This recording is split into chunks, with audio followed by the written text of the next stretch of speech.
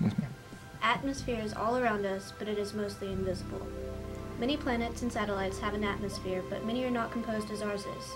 Earth's atmosphere is made up of mostly oxygen, nitrogen, and argon. There are other trace elements in our atmosphere as well.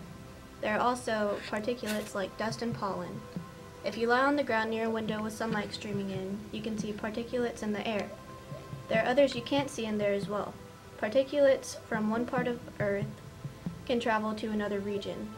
Dust in the Sahara Desert can be picked up and deposited on our land. Our atmosphere extends about 6,000 miles.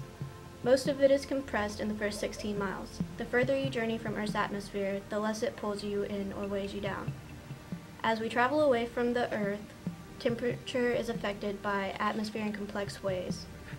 In the troposphere, the decrease in temperatures as we rise stops and temperature stabilizes for several miles.